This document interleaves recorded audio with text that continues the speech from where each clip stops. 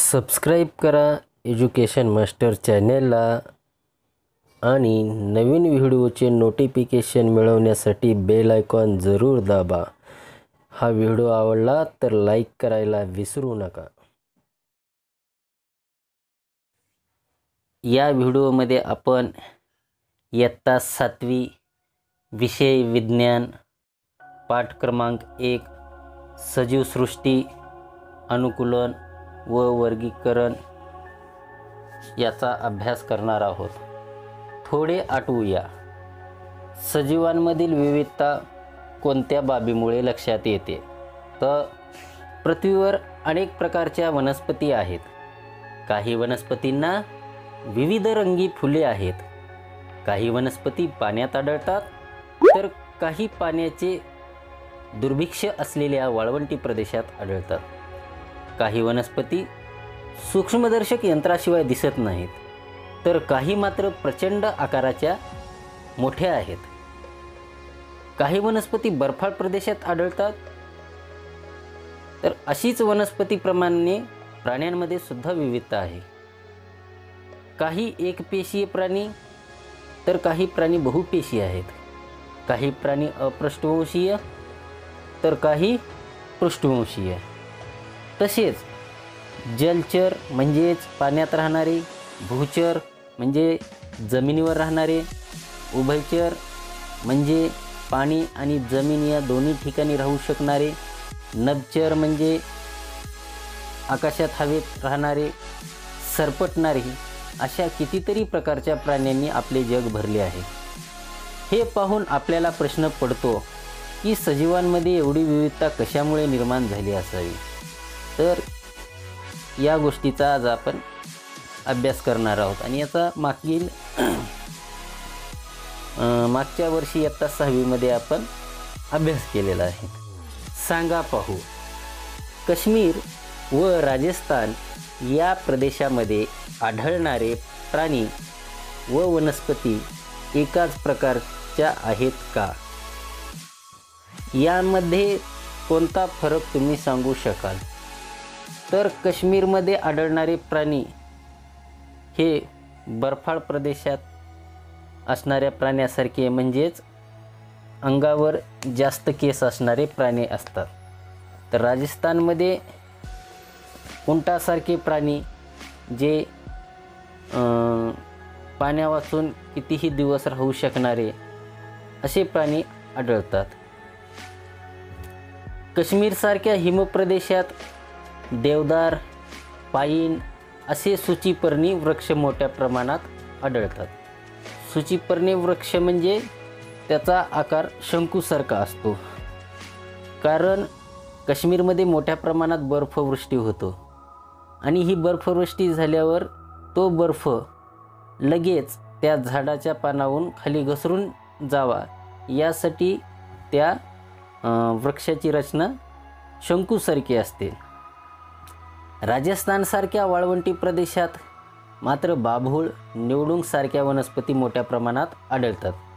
तर राजस्थानसारखा वाळवंटी भाग जो आहे तेथे पर्जन्याचे प्रमाण अत्यल्प असते। पाऊस कमी पडतो किंवा काही वेळेला पडतही नाही। त्यामुळे या बाभूळ, निवडुंग यासारख्या वनस्पतीची पाने छोटी छोटी असतात आणि त्यावर काटे असतात। त्यामुळं त्या वनस्पतीमधून पाण्याचे बाष्पीभवन कमी प्रमाणात होते आणि त्या वनस्पती त्या वातावरणात टिकाव धरू शकतात। तसेच वाळवंटात आढळणारा उंट हा काश्मीरमध्ये का आढळून येत नाही? कारण उंटाच्या शरीराची रचना अशी आहे, तो वाळवंटात राहू शकतो। त्याच्या पायाच्या तळव्याला गादी असते, त्यामुळं तापलेल्या वाळूपासून त्याचा बचाव होतो। तसेच पाय लांब असल्यामुळे त्याचे शरीर जमिनीच्या पृष्ठभागापासून उंच असते। मान लांब असल्यामुळे त्याला वनस्पती खाणे सोपे होते आणि पाण्यावाचून हा कितीही दिवस राहू शकतो। त्यामुळे उंट हा प्राणी काश्मीरमध्ये आढळून येत नाही। अनुकूलन, प्रत्येक सजीव ज्या परिसरात व वातावरणात राहतो त्याच्याशी जुळवून घेण्यासाठी त्याच्या शरीराच्या अवयवांमध्ये तसेच जीवन जगण्याच्या पद्धतीमध्ये कालानुरूप घडून आलेल्या बदलांना अनुकूलन असे म्हणतात. वनस्पतीमधील अनुकूलन. निरीक्षण करा व तक्ता पूर्ण करा. इथं एक तक्ता दिलेला आहे. वनस्पती, त्यांची ठिकाण, मुळांचा प्रकार, पानाची विशेषता, खोडाची विशेषता. तर इथे एक उदाहरणं दिले आहेत. कमळ, तर हे पाण्यामध्ये आढळते. मुळाचा प्रकार तंतुमय, पानाची विशेषता गोलाकार पसरत मोठी मेनचट थर असलेली पानं आणि खोड जाडसर कंद असतो. निवडुंग, ठिकाण वाळवंटी प्रदेश, मुळाचा प्रकार, पानांची विशेषता, खोडाची विशेषता. जलीय वनस्पतीमधील अनुकूलन. तुमच्या परिसरातील नदी, ओढे, तलाव, सरोवर अशा जलाशयांना भेट द्या. जमिनीवरील व पाण्यातील वनस्पतीमध्ये काय फरक आढळतो? तर जमीन आणि पाण्यामध्ये असणाऱ्या वनस्पती भरपूर फरक असतो. जलाशयामध्ये असणाऱ्या वनस्पतीपैकी काही वनस्पतीची मुळे तळातील मातीशी घट्ट रुजलेली असतात. त्यांची खोडे पाण्यात बुडालेली, तर पाने, फुले पाण्यावर तरंगतात. तर काही जलीय वनस्पती मुळासहित पाण्यावर तरंगतात. पाण्याच्या तळाशी पाहिले की तेथेही काही वनस्पती दिसून येतात. कमळ, जलपर्णी अशा वनस्पतींचे देठ मऊ, पोकळ व लवचिक असते. तर हे देठ मऊ आणि लवचिक असल्यामुळं पाण्याच्या प्रवाहामुळे ते मोडत नाही. तसेच पोकळ असल्यामुळे आत हवा असते, त्यामुळं पाण्यावर तरंगणे या वनस्पतीला सहज शक्य होते. बऱ्याचशा जलीय वनस्पतींच्या पाने, खोडे या अवयवावर मेनचट पातळ थर असतो. तर मेनचट आणि पातळ थर असल्यामुळे पानावर पाणी टिकून राहत नाही, ते पाणी लगेच निसरून जाते.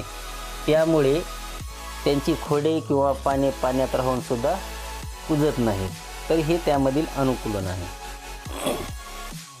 काही वनस्पतीची पाने अरुंद रिबिनसारखी असतात. यामुळे या वनस्पती पाण्याचा वेगवान प्रवाह सहज सहन करू शकतात. खोड व पानांचे देठ यामध्ये असलेल्या हवेच्या पोकळ्या वनस्पतींना पाण्यावर तरंगण्यासाठी उपयोगी पडतात. जरा डोके चालवा. अळू कमळाच्या पृष्ठभागावरून पाणी का उघळून जाते? तर अळू आणि कमळ या वनस्पतीची जी पाने आहेत ती पाने मेनकट किंवा तेलकट असतात. त्यामुळे पाणी त्यांच्या पृष्ठभागावरून लगेच ओघळून जाते. 2. या वनस्पतीची पाने पाण्यात सडून का जात नाहीत? कारण त्यांच्या पानामध्ये मेनचट किंवा तेलकट द्रव स्रवत असतो आणि तो द्रव पृष्ठभागावर असल्यामुळे काय होते, तर पाणी लगेच निसरून जाते किंवा पाणी टिकून राहत नाही. त्यामुळं ती पाने सडून जात नाहीत. या वनस्पतीची मुळे आकाराने लहान व तंतुमय का असतात? कारण या वनस्पती पाण्यावर तरंगतात आणि त्या वनस्पती पाण्यावर तरंगतात, त्याबरोबर त्याची मुळंसुद्धा पाण्याच्या पृष्ठभागाच्या खाल्ल्याच बाजूला असतात आणि त्यामुळं त्यांची मुळे आकाराने लहान व तंतुमय असतात. आता वाळवंटी प्रदेशामधील वनस्पतीतील अनुकूलन. निवडुंग व भरपूर पाणी असणारी वनस्पती अशा 2 कुंड्या घ्या. दोन्ही कुंड्यामधील वनस्पतीच्या पानाभोवती प्लॅस्टिकच्या पिशव्या सैलसर बांधून कुंड्या सकाळपासून उन्हात ठेवा. दुपारी त्या कुंड्या वर्गात आणून निरीक्षण करा. दोन्ही पिशव्यातील पाण्याचे प्रमाण सारखे दिसते का? तर वाळवंटी वनस्पतींना पाने नसतात किंवा ती खूप बारीक सुईसारखी असतात किंवा त्या पानाचे काट्यात रूपांतर झालेले असते. या रचनेमुळे त्यांच्या शरीरातील अगदी कमी पाणी वाफेच्या रूपात बाहेर टाकले जाते. हे पाणी व अन्न साठवून ठेवते. त्यामुळं ते मासाळ बनते. खोड हे पाणी व अन्न साठवून ठेवते, त्यामुळे ते मासाळ बनते. पानांच्या अभावामुळे खोडांना प्रकाश संश्लेषणाची क्रिया करावी लागते, त्यामुळे वाळवंटी वनस्पतीची खोडे हिरवी असतात. या वनस्पतीची मुळे पाण्याच्या शोधात जमिनीत खोलवर जातात.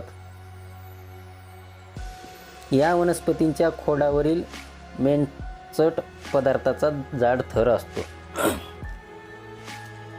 हिमप्रदेशातील वनस्पतीमधील अनुकूलन. हिमप्रदेशातील वनस्पतींच्या उतरत्या फांद्यांचा त्यांना काय उपयोग होतो? तर याविषयी आपण आधीच सांगितलेलं आहे की हिमप्रदेशातील वनस्पती या शंकू आकाराच्या असतात आणि त्यांच्या फांद्या खालच्या बाजूला उतरत्या आकाराच्या असतात. यामुळे तिथे मोठ्या प्रमाणात जरी बर्फवृष्टी झाली तर तो बर्फ किंवा पावसाचं पाणी जर असेल तरी ते लगेच खाली घसरून जाते. हिमप्रदेशामधील वनस्पतीमध्ये प्रामुख्याने देवदार, पाईन अशा सूचिपर्णी वृक्षांचा समावेश होतो. त्यांचा आकार शंकूसारखा असतो. फांद्यांची रचना उतरती असते. या प्रदेशामध्ये खूप मोठ्या प्रमाणात हिमवृष्टी होते, तसेच थंडीही जास्त असते. शंकूच्या आकारामुळे या वनस्पतीवर बर्फ साचून राहत नाही, तसेच त्यांच्या जाड सालीमुळे त्या थंडीतही तग धरू शकतात. जंगल प्रदेशामधील वनस्पतीचे अनुकूलन. या प्रदेशात वृक्ष, झुडूप, रोपटे असे विविध प्रकार आढळतात. सूर्यप्रकाश मिळवण्यासाठी या सर्व वनस्पतीमध्ये स्पर्धा असते. जंगलात सूर्यप्रकाश मिळवण्यासाठी वृक्ष उंच वाढतात, तसेच त्यांच्या वेलीही आधाराने उंच उंच वाढतात. काही वेलींच्या खोडावर असणारे तणाव म्हणजेच खोडांचे अनुकूलन होय. गवताळ प्रदेशामधील अनुकूलन. गवताळ प्रदेशात मोठ्या प्रमाणात खुरटी, झुडपे व गवताचे विविध प्रकार वाढतात. हे गवत तंतुमय मुळामुळे जमिनीची धूप थांबवते. विषुववृत्तीय प्रदेशात आढळणारे गवत खूप उंच असते.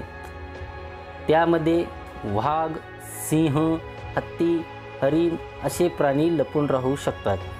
तथापि थंड प्रदेशात आढळणारे गवत उंचीने खुजे असते, त्यामुळे यात सश्यासारखे प्राणी आढळतात. डोंगर उतारावर, पठारी व मैदानी प्रदेशात मोठ्या प्रमाणात कुरणे आढळतात. निरीक्षण करा व चर्चा करा.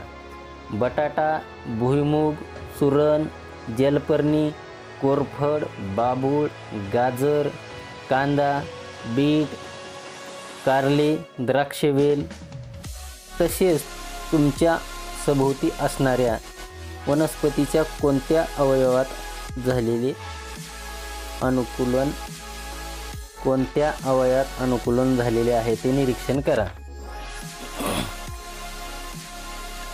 अन्नग्रहणासाठी वनस्पतीमध्ये झालेले अनुकूलन. बहुतेक सर्व वनस्पती या जमिनीवर स्थिर व स्वयंपोषी असतात. मात्र अमरवेलीसारख्या काही वनस्पती परपोषी म्हणजेच अन्नासाठी इतर वनस्पतीवर अवलंबून असतात.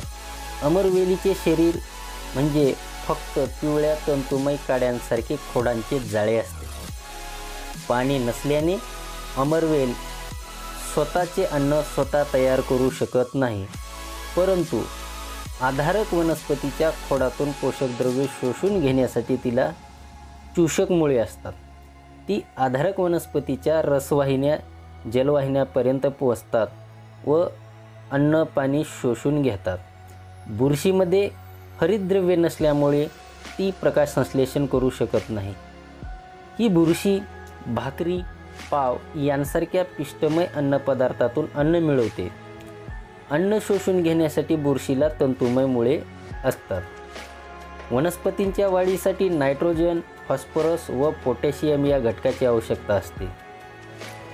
ज्या जमिनीत नायट्रोजनची कमतरता असते अशा ठिकाणी वाढणाऱ्या काही वनस्पती जशा घटपर्णी, व्हीनस, फ्लायट्रॅप, ड्रॉसेरा या कीटकांचे भक्षण करून स्वतःची नायट्रोजनची गरज भागवतात. अशा वनस्पतींमध्ये कीटकांना आकर्षित करण्यासाठी व ते पकडून ठेवण्यासाठी पाने किंवा फुलांमध्ये अनुकूलन झालेले असते. इंटरनेट माझा मित्र www.mbgnet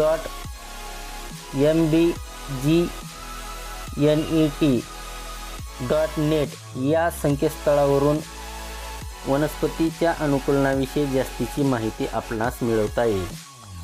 प्राण्यांमधील अनुकूलन हा भाग आपण पुढल्या व्हिडिओमध्ये पाहू. धन्यवाद. नमस्कार.